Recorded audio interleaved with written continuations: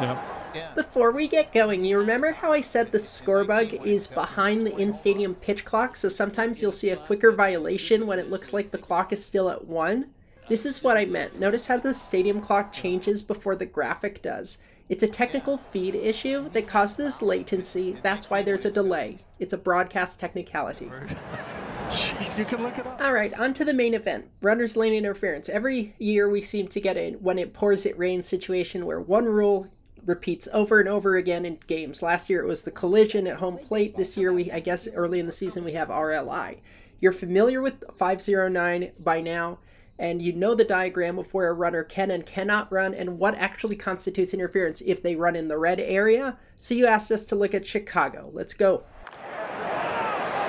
Little dribbler barehanded by Gomes, and it hits the runner. It was a legal maneuver by the base runner, so no interference.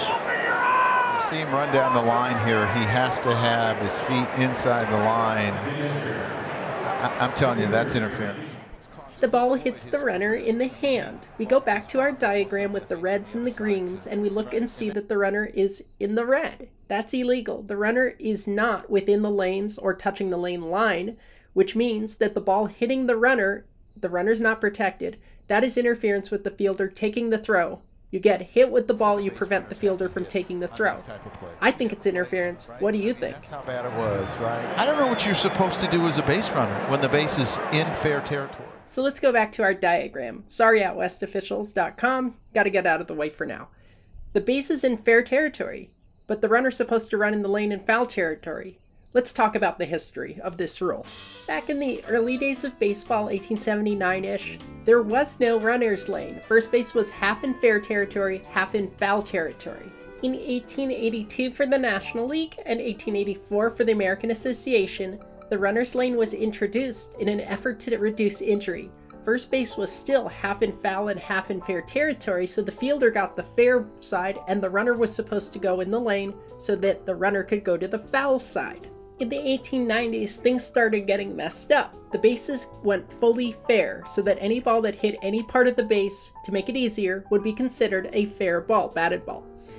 That also meant that the runner's lane now only led to a small sliver of the base as opposed to an entire half for the runner, making this rule really complicated and also necessitating an additional exception to be added, stating that a runner legally within the lane may exit it one stride prior in order to touch first base.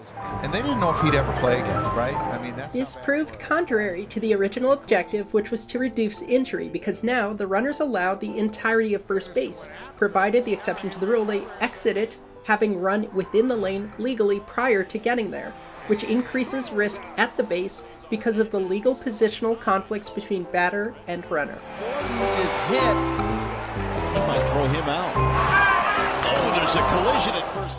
For instance, with a safety base, no collision would have occurred on this play because the runner would have been running in foul territory and the fielder would have remained in fair territory.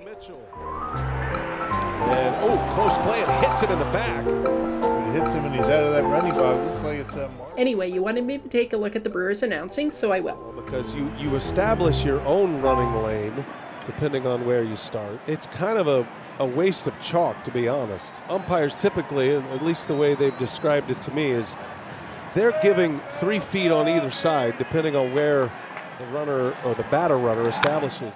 Okay, I think I know the problem here. The Brewers broadcaster is talking about the 3-foot avoidance of a tag rule, which is different than the runner's lane. The 3 feet tag rule requires, well, a tag, whereas the runner's lane requires, well, a throw. That's the main difference between the two. If there's a throw to first base, you're looking at the runner's lane. If there's a tag attempt, you're looking at the 3-foot avoidance of a tag rule. The runner's lane and the tag avoidance 3-foot area for plays like this, the Red Sox Oakland one, it's just coincidental that the runner's lane is there. The chalk in that case is meaningless, 100%. So the broadcaster is right about that had this been a tag play. But because the Chicago play is a thrown ball, the runner's lane does apply. Meanwhile, the 3-foot to avoid a tag rule doesn't apply because, well, there's no tag. Either coach standing in a coaching box. Remember when Ed Montague ejected Larry Bow in 2008 for not standing in the coaching box? Anyway, I don't want to go down that rabbit hole. Let's go to the Nationals game because there was another RLI play you wanted me to look at. Who is a quality assurance coach with the Rays. Williams. Tough play for the important thing to remember is the runner's lane doesn't start until 45-foot mark, so the runner can actually be in fair territory until that point. Once you get to that point, you have to be within the lane. Touching the line is in the lane. Assurance coach with the Rays. Williams. Tough play for not easy to figure this out, but what I want to point out is we talked about how Miller or Torres in Chicago was in great position to make a definitive call. Not so much here in Washington. So if you're a younger umpire, do what Miller and Torres did. Don't do what you just saw here.